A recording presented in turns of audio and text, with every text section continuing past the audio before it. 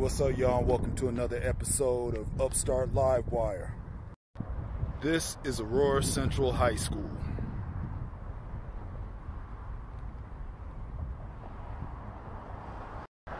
This is where I spent a majority of my high school career. And even though I didn't appreciate it back then, I made a lot of good memories at this school. Fast forward 2 decades later, and my son Tristan is a proud member of the graduating class of 2020 from Aurora Central High School. Now, to my son Tristan, I would like to say it has been a great honor and a great pleasure raising you and watching you become the man that you have become.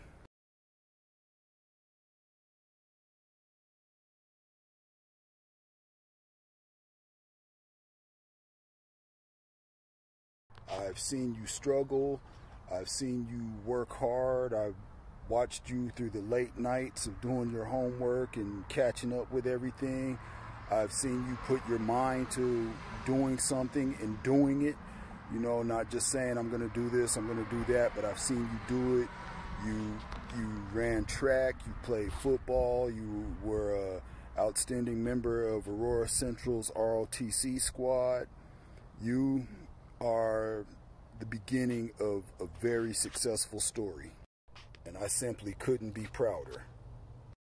Now, to the rest of the class of 2020, whether you're here in Colorado or somewhere spread out throughout this great country, I say congratulations.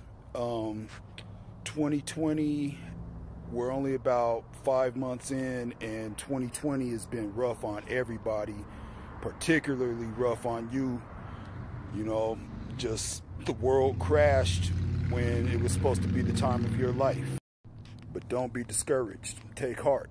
You know, every graduating ceremony, they talk about going out and making history and doing all these amazing things. You all have made history. You all are living, breathing testaments to history. What's going on now in 2020 is something that they're going to make movies about, write books about. It's part of our history.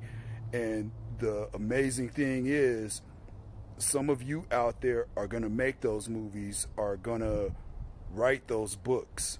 So just keep in mind, forever, you are not forgotten. You are not necessarily the class of the quarantine.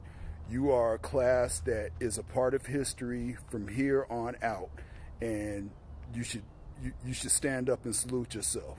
So to the class of 2020, I say congratulations, and here's to seeing what amazing things you do with tomorrow.